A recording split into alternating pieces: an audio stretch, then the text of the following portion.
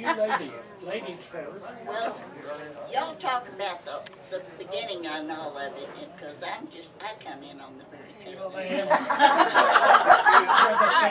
Keep them straight. Give him the microphone now. I'm younger than you all. Okay. Well, most of you know me, but if you don't, my name is Jake Foster. I was born September 13th, 1926 at Shannon, Arkansas.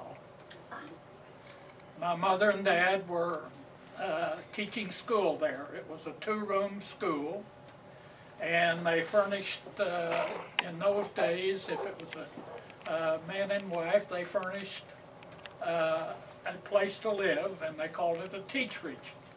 And I was born in the teacher and delivered by Doc Brown. So that brings you up to where I started. In the 20s was the good times. Mother and Dad were doing well teaching. Sometime around after the flood in 1928, Dad took the horse and buggy back out to the farm and bought a Ford automobile, which was big time.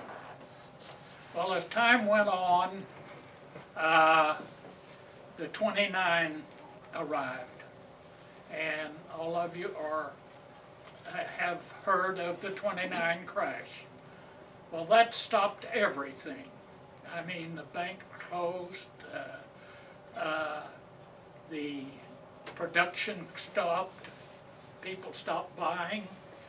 It wasn't overproduction, it was underconsumption. People just quit buying because of the lack of money. Well, just shortly after the banks closed and the money dried up, the county went broke. And Mother and Dad were teaching, and at that time Mom was making $40 a month, and that was for the month that she taught, not annually, but if she taught a month, she got paid her $40. If they let out for cotton picking, she didn't get paid. Dad was making $60 a month. Well, as I say, the county went broke and they started paying in vouchers. And this said if the county ever gets $60 or $40, you can turn it in and get your money. Well, there was still a few people left in the county that had money. And you could take those vouchers and use them for anything that that the county had. You could pay your taxes, you could buy a farm that was being sold for taxes, or anything the county, you owe the county, you could use that. So some of the people who still had a little money would give you 50 cents on the dollar for your vouchers. Well, it didn't take long that Mom and Dad starved out. Now here in Pocahontas and Randolph County, we were much fortunate over the metropolitan areas. My grandparents had a nice farm out here on Fosha River. They had hogs and cattle and big gardens and corn to make cornmeal out of, and so on the weekends we would load up that A model and go to the farm and load up on groceries. Well, it didn't take long that we couldn't buy the gas, so Dad went back and got the horse and buggy. So that was our mode of transportation. As time lingered on up into the 30s, early 30s, they got a chance to go over to Clay County, and school over there was paying in cash, so they got a job over there. So that was a great change, and they bought 10 acres and a house for $1,200. Well, that was big time again. But again, Clay County dried up. we were back again. So Mother and Dad borrowed $500 from a lady in Corning, and my grandfather England put up his house, which was clear, for the $500 so they could buy a little grocery store up in Sykeston, Missouri. And they started up there, and fortunately my dad did pretty doggone good, you know.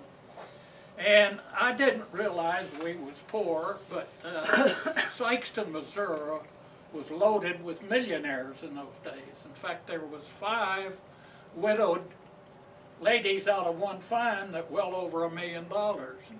And so there was money floating around up there. Well, I didn't know I was poor, but one day out on the school ground, there was 3 or 4 of us out there, and 2 little boys was talking, and one of them said, "You going to invite Jake to your birthday party?" He said, "No, he's a poor boy." Well, I shook my head. When I got home, I asked Mom, I said, "Mom, are we poor?" She says, "Son, yes, in money we're poor, but said we're very rich because we're a family." That's right.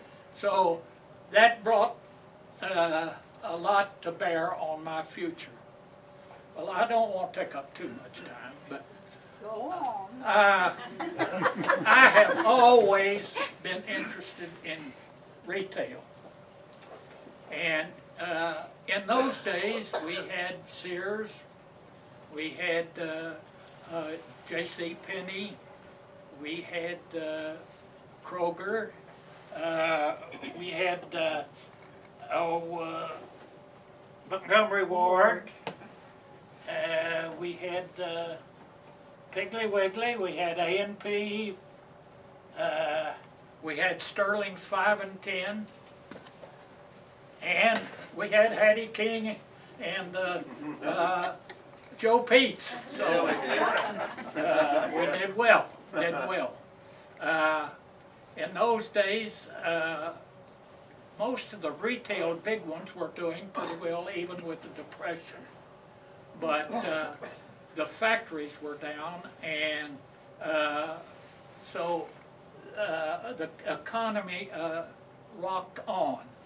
But we had some good things during that time.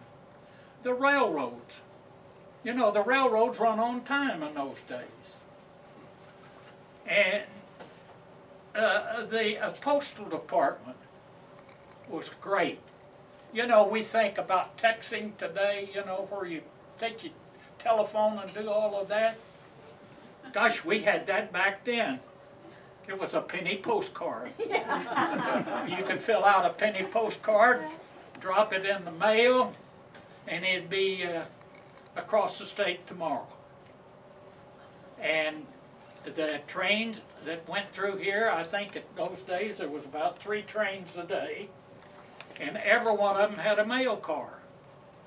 And the post office would drop a package of, or a sack of mail for every train that went through. Now, if he didn't stop, he still picked up that sack of mail. They had a big arm that caught it and brought it in. So mail was on time. So we did have some very fine things. Now, if you really want to get interested in the Depression, there's 2 or 3 books that everybody should read. Of course, Grapes of Wrath by Steinbeck. We all are very familiar with that. And then there's God's Little Acre. I don't know how many have read that. Yeah. And then there's Tobacco Road. Oh, yeah. Those tell you about the real, down-to-earth poor folks. So at this point, I'm going to turn it over to Ann. All right. You probably were more. Let me hold this up a little closer because your voice is not as... I don't know whether I can remember as much as Jake has or not. but my first, We can't hear you. We're getting. Just slide it all the way up, man, I have. and leave it there. Yeah. Just leave I it there. know, David but will do the the light volume. doesn't- David will do the volume. Okay. can you hear me better? Yes. My first knowledge of the Depression, and I didn't know that that's what it was. I woke up one morning when the phone rang. My two sisters were twins, and they woke up when the phone rang. They slept together, and I slept about 10 feet away from them in my room on a half bed. And when the phone rang, Daddy got up and answered the phone.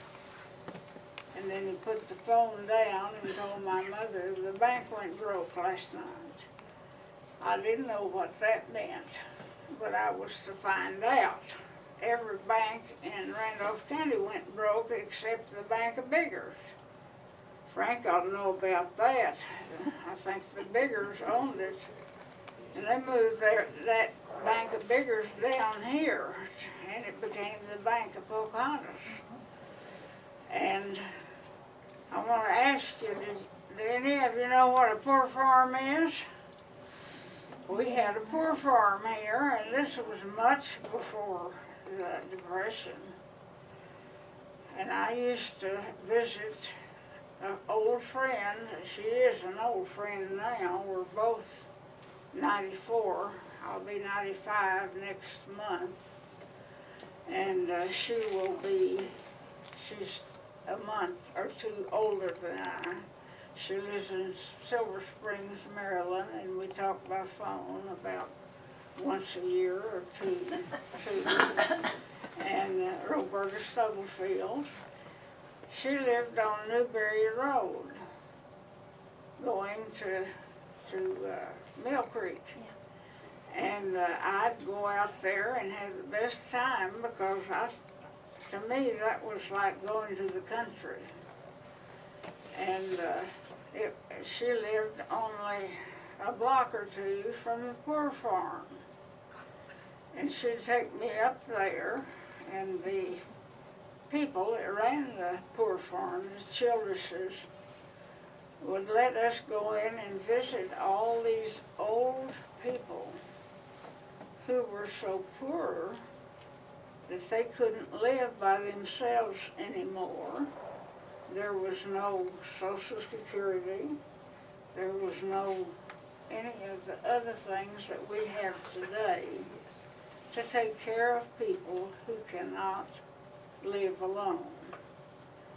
And there must have been 20, 25 men and women together at the most.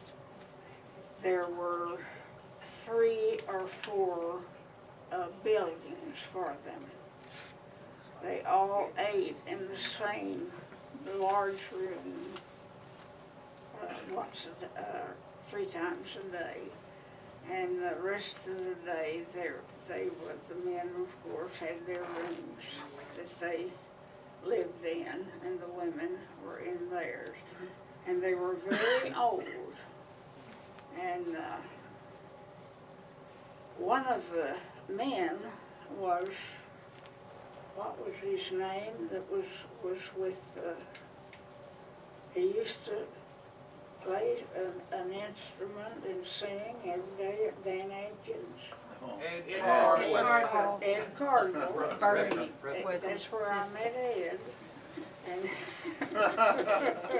so I always enjoyed hearing Dan Atkins. Yeah.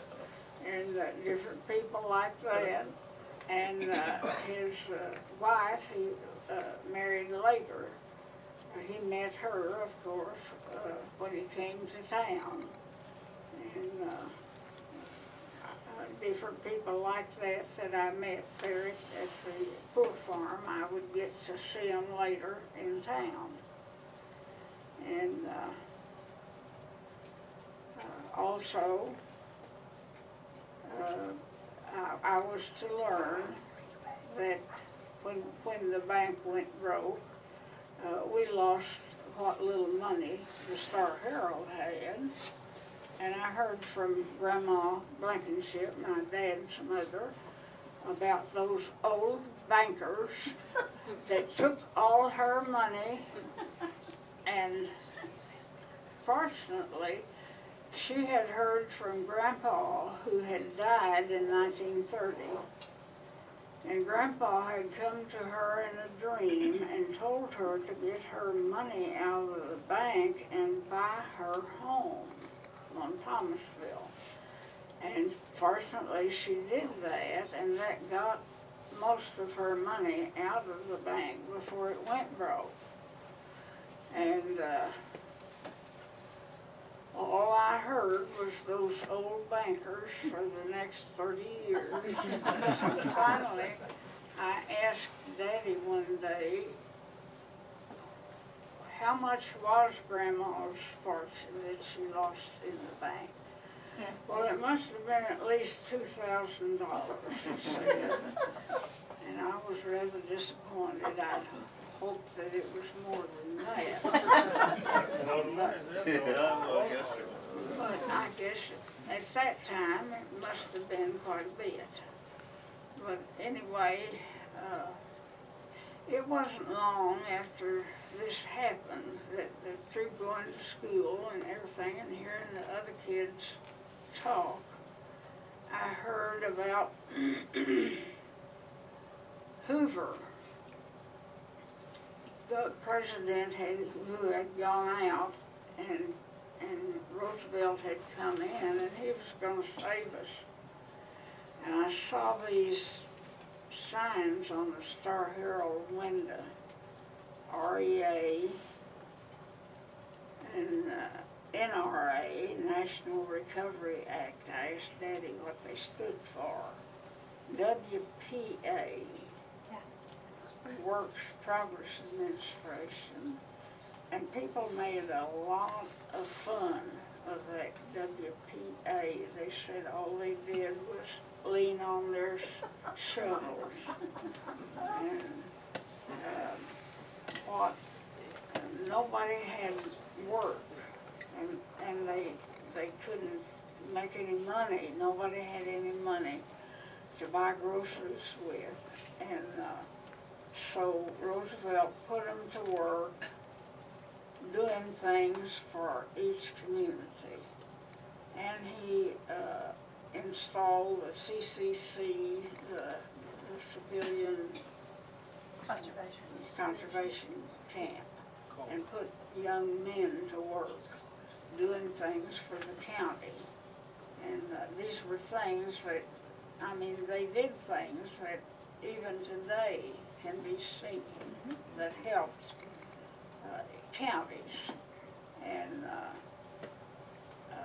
the WPA, they would go out and fix roads and things that really needed to be done, but that the counties couldn't afford to pay for. And that was the type of things that he saw that got done and put people to work so they could make money. And that way people got enough money to pay for things, and that's how I started hearing about all people ate, they told me, were Hoover apples and Hoover hogs. Hoover apples were turnips, and Hoover hogs were rabbits. And they tell me that's all they had to eat. And it wasn't bad, they could live on it, but every meal gets a little old that way. And that was why they got tired of hearing about Hoover. And I know that I read that President Roosevelt and Hoover, when they rode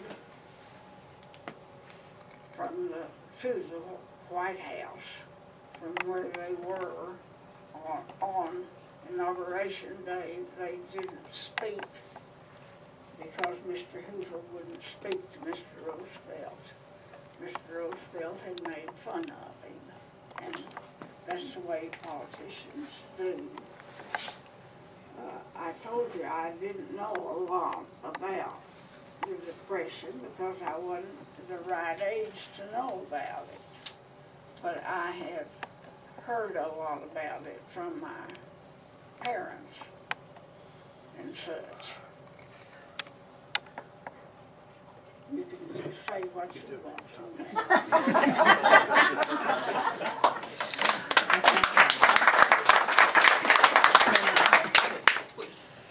Well, I think that, I really think Linda and John Allen had me to do this tonight, to make me have to tell my age.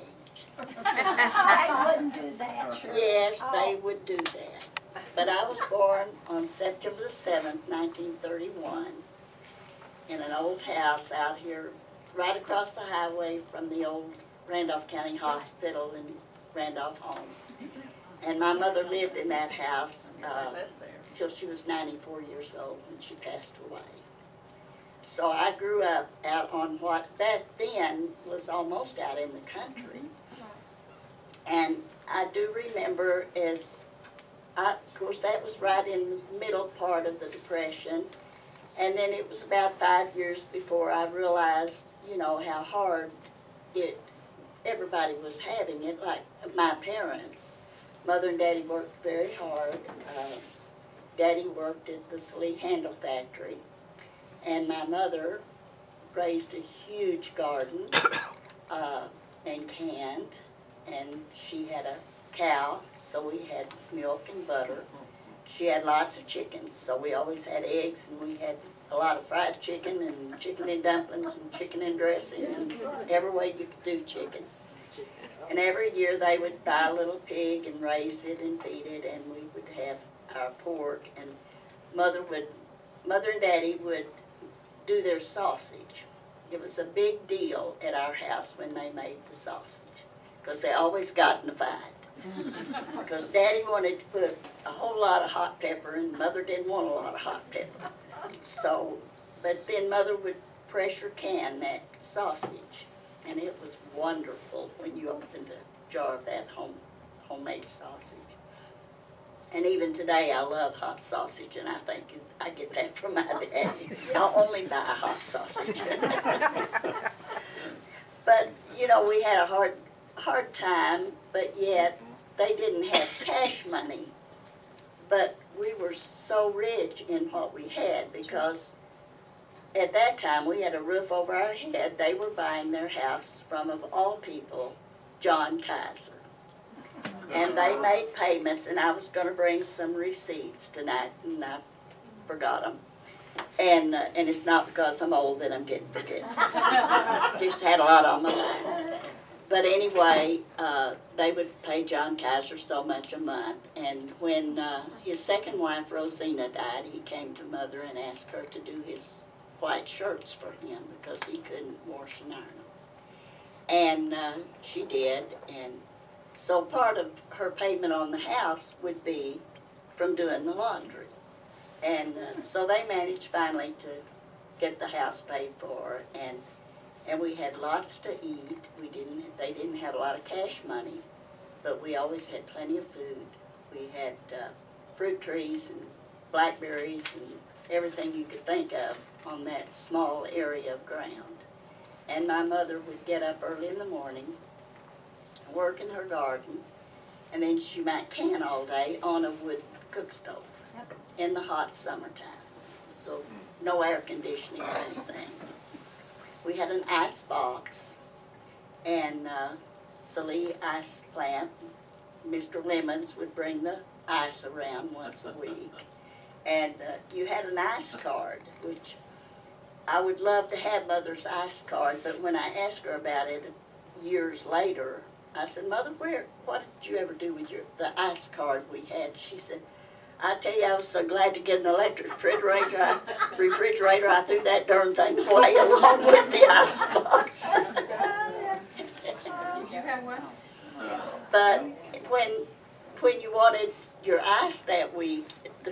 had, in each corner was 25, 50, 75, or 100, and you would set it in your window with the point up of what amount of ice you wanted, and Mr. Lemons would bring in the block of ice, and it would do you all week. And all of us kids loved to run out there, and when he drove up, because in the hot summertime, he'd always chip off little pieces of ice and give us, and that was a lot of fun to have some ice, because we were not allowed to chip off the ice inside. Mother would not let us. We had a milk cow, and during that time, all the neighborhood people had cows, and they would take their cows down to Kaiser pasture every morning and leave it all day for the cow to graze. And where's that? And that was down behind Price Chopper. Give me time. It's Ball's Field. It's Yeah. Ball's Field now, Right. but back then it was known as Kaiser pasture because Mr. Kaiser owned all of that property down in there. So my sister, Linda's mother, that was one of her chores because we all had chores and you didn't have time to be bored. You never heard a kid back then say, "I'm bored." We played all day. We were running around all over town. You didn't have to be scared about anything. You could get out and do what you wanted to do. But anyway, my poor sister had to take that cow every morning and turn it into Kaiser pasture. Then late every afternoon she had to go get it and bring it back to the house, you know, to be milked and all. She hated it.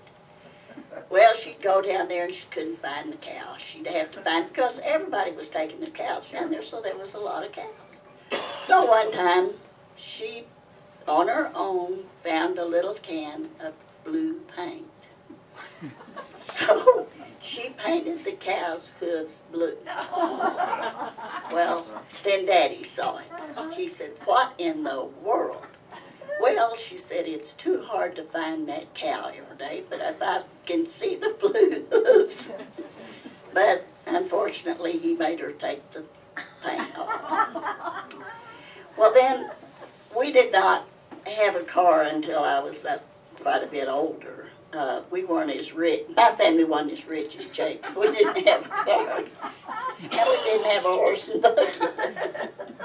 So we walked everywhere, and we walked to school every day from out that far up to on Marsh Street where the big old school used to be. And for 12 years I walked every day. My sister walked every day and my brother. But every day when my sister came into town, she came through the hallway of the old courthouse. And she went to school. Afternoon, when school was out, we'd be walking home, but she would cut off from me and my brother and all the other kids, because there was kids everywhere walking to school, you know. And she'd go through that courthouse.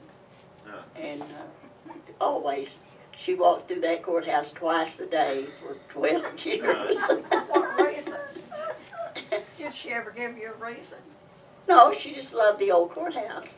She just always, and loved to come up and see it, didn't she, Linda? You always had to drive her up through town when Linda would take her for drives. We always had to come up and drive around the square so she could see if the courthouse was still there. But we had, like I said, we didn't have a car, so when Mother would have to buy staple groceries, her flour and sugar and cornmeal, things like that, Mother and Daddy would come to town on Saturday afternoon and go to Terry Waldron's grocery store. And they would buy the things that they needed there. But Mr. Waldron had a delivery service. So for all the people that would walk to town, buy their groceries, and leave them there, and then later on, those boys would deliver them. Well, the boys were really good friends of Mother's and Daddy's. They were two just great young boys, just teenagers, I'm sure. One of them his name was Gerald Ballou, and his family lived here in Pocahontas for many years. And the other one, Ann, and I can't remember his first name, but his last name was Watkins. And they delivered the groceries. Well, they loved to come to our house. And so Mother and Daddy's groceries were the last on the list on Saturday nights, and sometimes it was 10 or 11 o'clock before they would get there. But Mother would always have maybe hot chocolate or something, iced tea, and she'd have cookies or something, and they'd come in, and they'd always stay a while. And if Mother bought a big jar of peanut butter, well, back then, your peanut butter, I think they have some now that you can buy like that the oil is separate from the peanut butter. And one of these boys would take a knife and stir and stir and stir that, and then we'd all sit down and they'd have peanut butter and crackers. They just loved to do that. And we loved those boys. It was like Christmas on Saturday nights when they brought the groceries. We dearly loved when they came. I was just little, but it was always just like a party at our house. But one Saturday night, unfortunately, the boys left the house, and the next day we found out, my daddy did, that they had been killed in a car wreck that night. So that was a sad time. But the Blue family did live here for many years, and Mr. Blue worked at the post office, and they were a nice family. But anyway, it was just, anything back then was a lot of fun, because we didn't get to do a lot. We didn't have a lot of toys, so No TV. no television, no cell phones, no tablets, no nothing like that. But you know what we did have that I think was so wonderful? We had imagination. We came up with our own games and our own fun. And the kids in our neighborhood would play until way after dark every night. We were out playing and running and having fun. And did you make your own paper dolls? I cut out 10 jillion paper dolls out of a Sears and Roebuck catalog. We would spend hours playing paper dolls or playing jacks or things like that. But we didn't get a lot of toys. We didn't have anything, and I've made so many mud pies. I always said that's how I learned to cook. Made delicious mud pies. Well, and we would, once in a while, grandmother didn't know it, but we'd put an egg in our mud pie. Yeah, and talking about jobs that we hated. Well, when Mother and Daddy, when we'd get in the fall of the year and Mother would harvest her garden, she always had potatoes, lots and lots of potatoes that they spread out under the house in kind of a dirt basement we had. And they had onions that they would tie 3 onions to a bundle and hang along the floor rafters or whatever you call them, floor joists of the house. And they'd be there all winter. You had onions and potatoes, and they kept really good. But it was spidery, scary, and I was little, and so that was my job. Mother would say, Virginia, go into the house and get me so many potatoes and some onions, and I'd say, I don't want to. I'm scared. There's spiders under there. And I'd have to go through spider webs, but anyway, I survived it. So, but we did have chores, and my brother's chore was to chop wood, bring in heating wood in the winter, and wood for the cook stove in the summer, and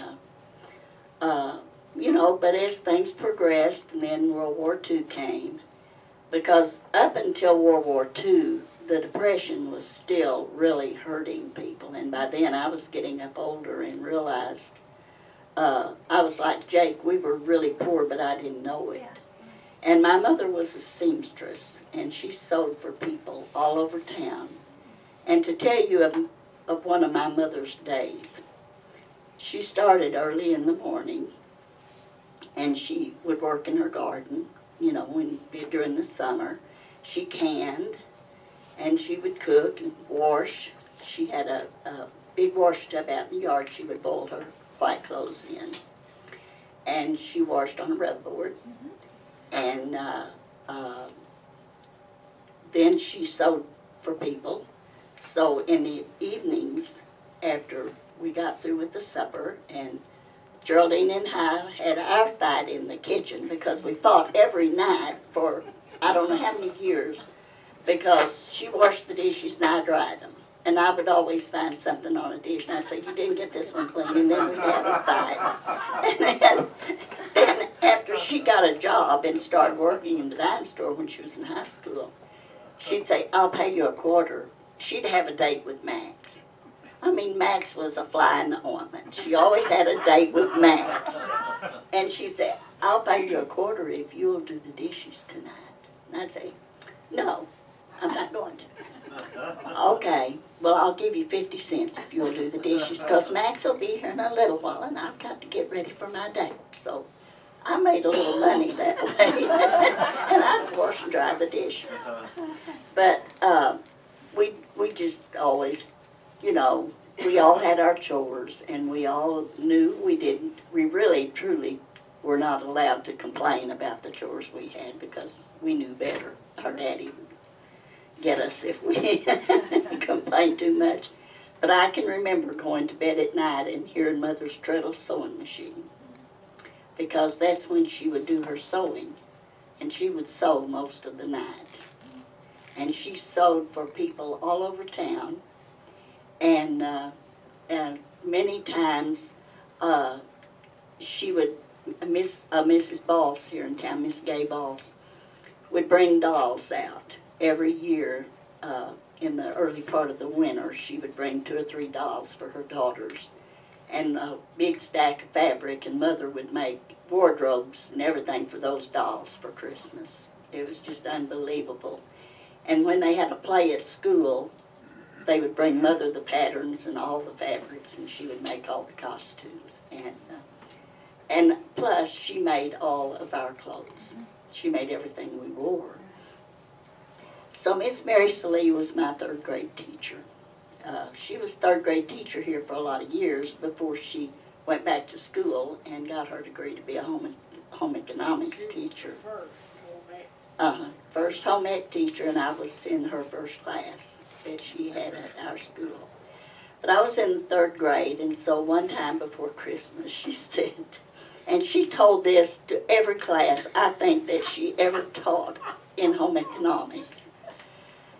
She said, well, okay, I'm going to go down the aisles today and have each one of you tell me something you really want for Christmas. So we were little 3rd graders, you know, and so she started down the aisle. When she got to me, Virginia, what would you like to have for Christmas? And I said, a store-bought dress. But anyway, we all survived the Great Depression and growing up, and no place on earth could have been better than Pocahontas to grow up in, because we had freedom, we had safety, we had the Imperial Theater on Saturday afternoons. And we walked, as a family, we walked to church on Sundays from out there all the way up to the Baptist church where it is now. And then walked back home, and then we walked back at night and went to church and walked back home after church. Daddy said he never got so tired of anything in all his life that he carried me home from that Baptist church till my feet drug on the ground, because I always had the leg ache every Sunday night. But anyway, we'll see if Ann or Jake wants to add something else to the Great Depression. I thought of something. We had a way of, there wasn't much money, of course, in the Depression. And at the Star Herald, it got to the point that a lot of people didn't want to have to do without their subscription to the paper. So they'd come in and ask Daddy or Aunt Eunice, whomever happened to be the editor at the time, could I pay for my subscription in so-and-so? And I don't have any money. And she'd say, yes, bring it on in. Well, that habit lasted until the 60s or 70s or past. We would get canned goods, we would get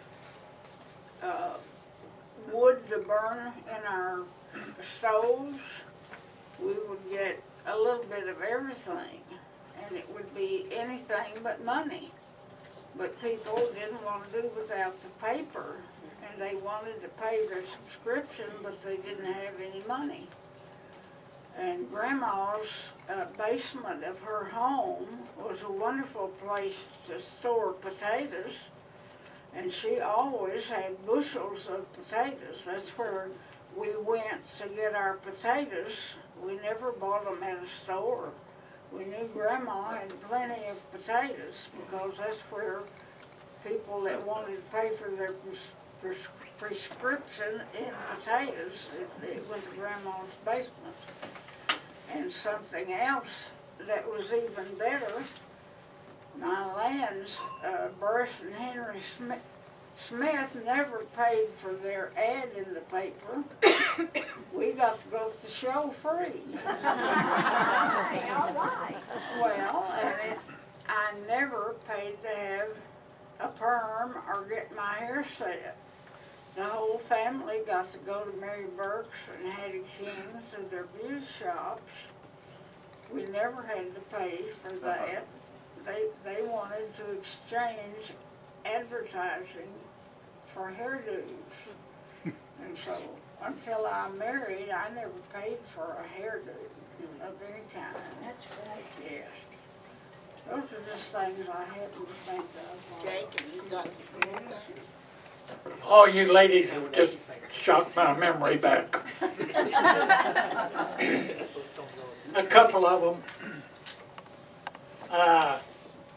The Iceman you were talking about. We had an ice box, and Mom would get 10 pound twice a week. And the card was always in the window. So one morning I was messing around, so I took the card and turned it upside down and put a 50 pound. Well, this Iceman from Corning, and there's probably some people in here know him, but he brought in 50 pounds of ice. And Mom met him at the door, and he said, Edna, what in the world are you going to do with 50 pound ice? That box you've got will only hold 10 pounds. And she said, 50 pound? He said, yeah.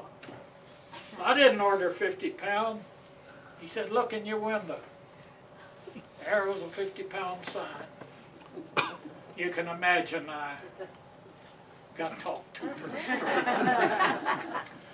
Another one is the Hoover Hogs. One time we were, my grandfather England and I were out walking around, and we walked all the way over to Success. And there was a store there, and it was in wintertime. And across the front of that store was rabbits hanging. I'll bet you there was 50 to 60 rabbits hanging up there. And I said, Pa, what in the world are those? And he said, oh, that's them Hoover Hogs. I said, he's selling those. And I said, sure enough. I said, well, we've got a box out, and you catch all of ours. He said, yeah, but said there's some people too lazy to get their own. So that was a very interesting time for me. Another incident, talking about pigs, the card come over one day on the mail, and it said, Edna, the corn's in roasting stage. You and Pete ought to come over the weekend, and we'll can corn. Well, that was a good thing, because they always put up enough corn to last for the winter. So we drove over, and at that time gas was only 12 cents a gallon, or 10 gallons for $1.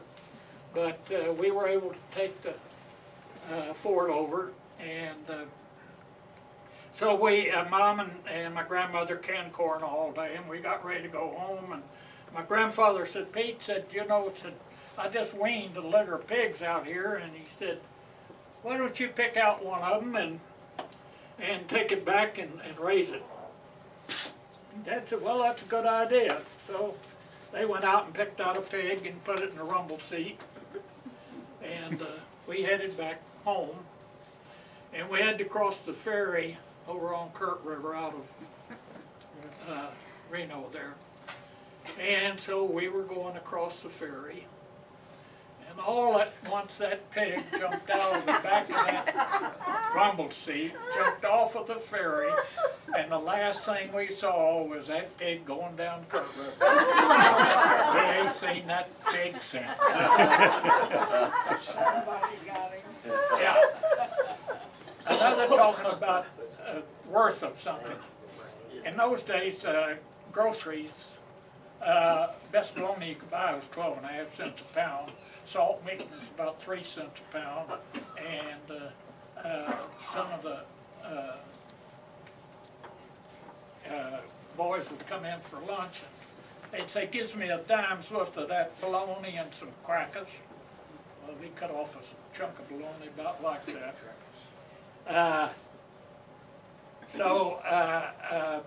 Number 2 cans, that 16-ounce size cans, were a nickel a piece or 6 for a quarter.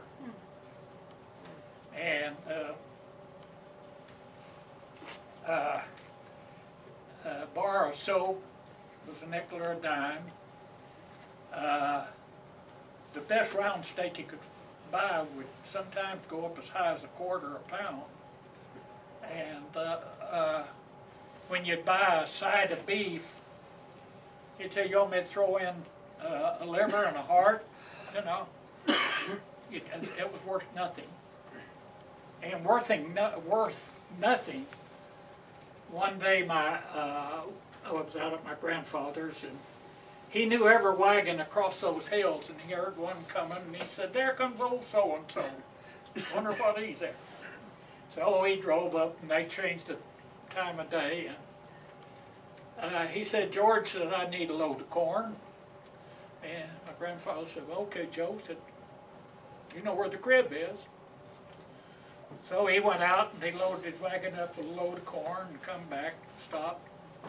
We went out on the porch. He said, now, George, he said, I don't know when I can pay you for this corn. My grandfather said, well, Joe, said, it don't matter, it ain't worth nothing anyhow. And that was true, it just wasn't worth anything. What about the river? Was there any activity on the river that was going on during when you all were kids? And Riverboats, was I very remember interesting. riverboats going up and down the river. any Riverboats commerce used to go up and down the river. Yeah, there was still boats coming up.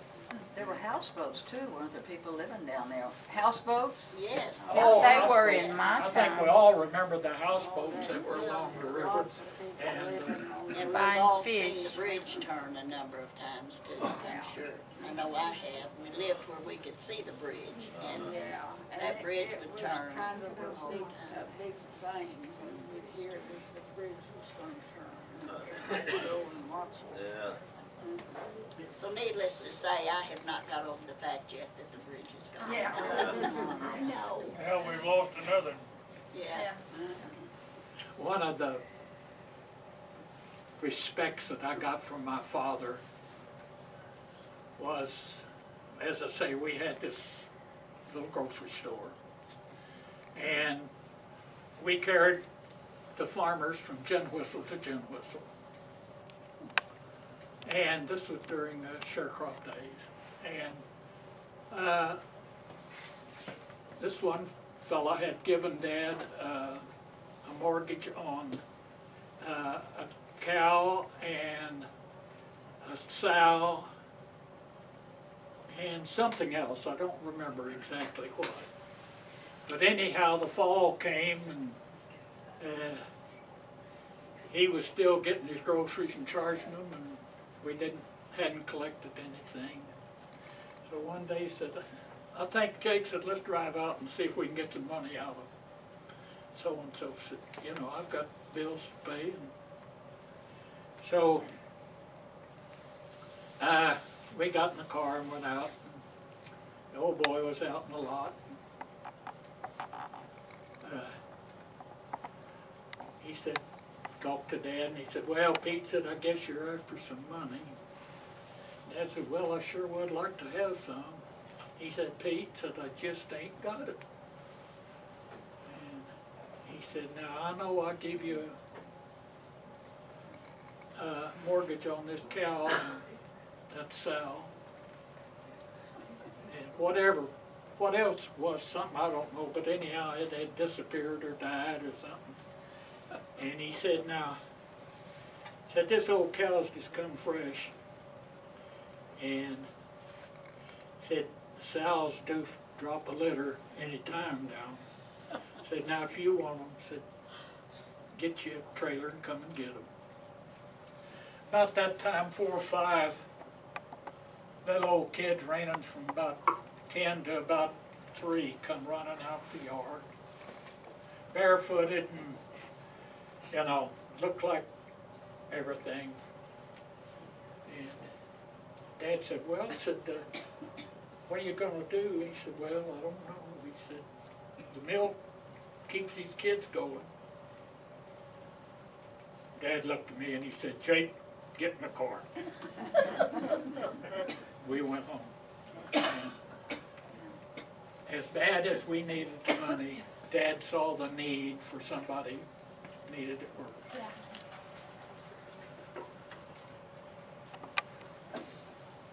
When that corn about 10 cents a bushel? Huh? When that corn about 10 cents a bushel? Yeah, if you could get that. But my dad, or my grandfather had a thing about corn. In bad weather, we go down to Corn Crib. And he had a sheller. And we go, still in the shuck, you know. So we'd start shucking corn. And he'd go through, and the very finest ears with straight rows and so many numbers and everything, he put that aside for seed corn. Yep. The next corn we saved to make meal out of. The next ears went to the horses. The next went to the cattle. And the nubbins went to the hogs. But that was his method of keeping his corn separated. Well, hogs aren't particular. Hogs aren't particular. No, but they were fed Blue John milk that come off the separator. They got all of the Blue John milk. And what was it like around the square during, when you were little? Well, there was a fence, you know, it was a better fence than just a regular fence. It was a nice fence, and it was a little larger than what it is now, and it was mostly teams and wagons. Hooked up to? Yeah.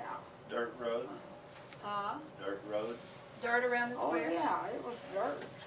They got pictures here. What year did they, I'm sorry. Des Peters and Hubert Peters would always give me an ice cream soda. And where was that store? Huh? Where were Well, they? that was in the middle of. Right here? of It's on the end. Up above, you could go past Main, or Mar, and they were in the middle of everything. I said, yeah. Yeah. Well, when I was growing up, they were on the corner.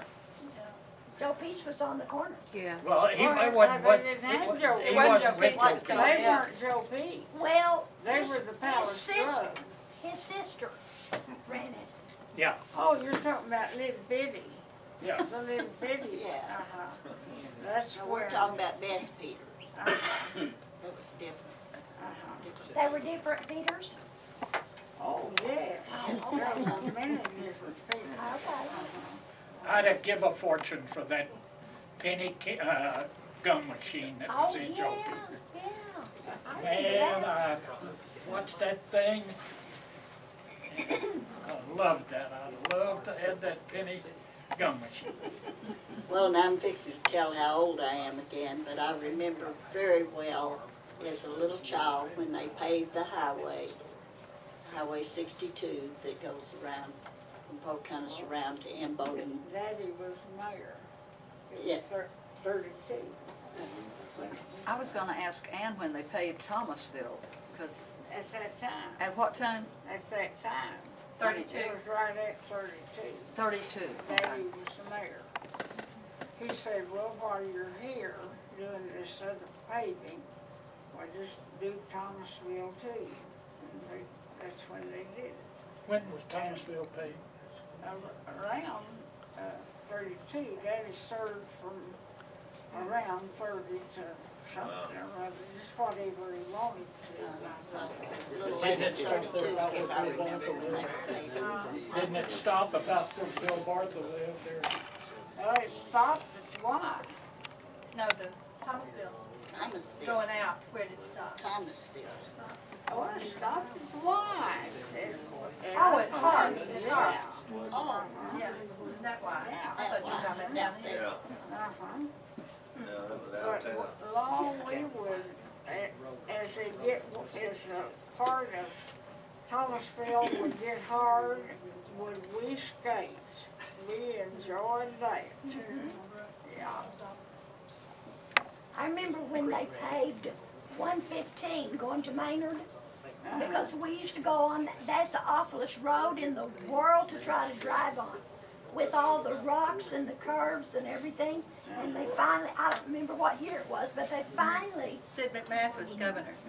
oh, really? Okay. He told me a story about that. I remember them doing that, and that's the only one I remember them doing. When was it? It was in the late 40s or early 50s when Sid McMath was governor. Because when I was little, see, we took ice out to my grandmother's every few days. Mother always got car sick on that road. So my dad and I It was would make awful. that trip. Yeah, I That can was, remember. there was hills on that road that you had to back your T-model Ford up backwards to get up on. Yeah. Because the front Oh, bands yeah. wouldn't hold it. Yeah. We used to have to back up that road going to Burdale. Oh, yeah. Where my grandpa lived. It was that road where they just put all those apartments up. Oh, yeah. Yeah, because we started up it one day and Aunt Eunice was driving. You couldn't get up it in one She time. got halfway up it and started back, Yeah. and I thought we were going in that big Yeah. hole. Back. I got where I would go with that. My grandpa lived up at the top of that hill, and when we'd go out to visit him, we'd get, like you say, about halfway up the hill, and you'd have, everybody would jump out of the car and scotch it, you know, because you couldn't get up there. Scotchers on the back. Another thing was the gas tank was on them Model Ts was back at the back and it was gravity fed. And if you didn't have a full tank of gas, the gas would all run to the back. Oh, mercy. Now, I was thinking about, a while ago, about how we got our subscriptions paid in canned goods. One time, somebody brought us a whole, about 12 quarts of something, and we didn't know what it was till we opened it. It was only canned, when Mama opened it and warmed it up, it was just cabbage. Steak, oh, yeah. And absolutely didn't have anything in it, no taste, No. no butter, no nothing. It was terrible. Uh-huh. And another time, Grandma was so happy, a woman had given her an entire box of quarts of green beans, and she invited all of us to a big green bean meal with ham and everything. We couldn't eat it because the woman had canned it with vinegar. And the green beans taste like pickles. Oh, no. And so Grandma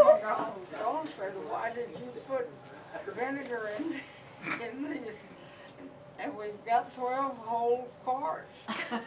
She said, well, we always put vinegar in our green beans, so we won't have, what is it you get? Botulism. Botulism. Oh, Grandma said, I'd rather have botulism. Hey, what about going to the doctor? Did you go to the doctor back then when you were little? Oh, yes, we lived across the street. What, Dr. Brown? Dr. Loftus. Yeah, my I doctor, remember him. lived across the street, so he was natural. Of course, my relatives used Dr. Brown, and I always wanted to use him, but I never did get to use him, because the Loftuses were our neighbors. I didn't dare use anybody else. Dr. Rayburn was our doctor, and he used to come out in his old Model T. Dr. Ryburn. Rayburn is what I say, Rayburn. I'm sorry, We couldn't Rayburn. afford doctors. We had a lady in the neighborhood that doctored everybody. Oh, okay. Miss Connie Parks. She doctored everybody in our neighborhood. Always. Was Home she- remedies. Lida's mother? Lida Keith's mother. And she had home remedies like you wouldn't believe. And Miss Lida Keith's mother, Oh. Miss Parks. Miss Parks. And the terrible thing about it was that she knew how, she made cough syrup out of mullein leaves. Worst stuff in the world. And we had to have gallons of it. And Mother, bless her heart, Mother was trying very hard to keep us healthy. So about once a month, Mother would call us all in, and here would set these 3 little glasses of plum juice. Can't stand plums to this day. And she would be there with a bottle of castor oil. Uh-huh. oh yeah. She would give us a spoonful of castor oil and then give us that little jar of plum juice to drink for the chaser, you know, to get rid of that taste. And And it wouldn't get rid of. it wouldn't get rid of horrible stuff. Every time I'd say, When our castor oil tasted bad. every time I'd say, when I get grown, I will never take castor oil again. So I went to the doctor a few years ago, and he said, now the one thing, I was going to have some surgery, and he said, now the one thing I want you to do, I want you to go to the drugstore and buy a bottle of castor oil, and I want you to take some tonight. And I said, no. He said, but you have to. I said, no. I promised myself when I got grown, I would never take castor oil again. But I did. He said I had to do it, so I did. And it tasted the same. And I don't know, somebody had to set up nights and figure out how to make that taste Yeah, like it did, it's because awful. it is so awful. horrible. Did you ever have a sugar tip? Yeah. Oh, Well, yeah. Mother would get a little bag. She'd make her a little bag, put the sugar in it, and then dip it in the castor oil, and you had to suck it all day. Yes. Well, how about calomel? oh, I like them. What was it? It's good. What was it? But if you took calomel, then you had to take castor oil to Right. get rid of the calomel. Calomel. Calomel saved your life, but if you didn't take castor oil after calomel, you died. Well, for heaven's Well, sake. what exactly was calomel? Or That's whatever? what I didn't I find don't out. know, but my grandmother had it for the calomel. Oh, yes. As soon as I'd hit the door, stick out your tongue. The doctor carried everything you needed in his little black bag, and you didn't have to go to the pharmacy. No, Made house calls? He carried everything in his Sure. little black bag. you bet. When my sister would have the measles and Dr. Robert would come out, I would sit there and cry, and he'd say, what are you crying for? And I'd say, I want some pills too. So he had the sugar pills, and he gave me sugar pills. And I thought I was really I big. never cried for pills. Well, when you're little, though, like 4 and 5 years old, you know, you want to do everything that everybody else does. So she was taking pills, and I wanted some too. Well, I don't know what, Miss Parks always, her remedy for everything, for everybody, I've heard her say this 10 jillion times, was a cottonseed poultice. Now, if anybody knows what that was, but she'd make a cottonseed poultice, and she'd put cottonseed somehow, and it'd be warm, and she'd put it on your stomach if you had stomach ache or something. I don't know, but she was always making poultices. And I guess they were just warm stuff They that, draw. I don't know, they were Yeah, supposed my to draw grandmother out the, made, Yeah. Some Mother kind would of have concoction. oatmeal She poultices. probably did things like, I had a maid once, she said, my mother, she said I had chicken pox, and my mother made me go out to the chicken yard. Yeah. And they made me lay down, and they ran the chickens over. That wasn't that I did for chicken pox. Give you a bath in the water that she scalded a chicken in. oh, yeah. Yeah, remember that? Yeah, I I can remember. smell, I I can forgot smell a about chicken She scalded did to that death. to Linda when they had chicken. I didn't have any scars. God. Well, and there was some other thing they had that if you had something wrong with you, go to someone that was born after their father died. That was if you had thrush in your mouth, because I did. I did. And Mother took me to Aunt Zori. Remember Aunt Zori? She was an old black woman, about 100 years old. Aunt Zori. That's right.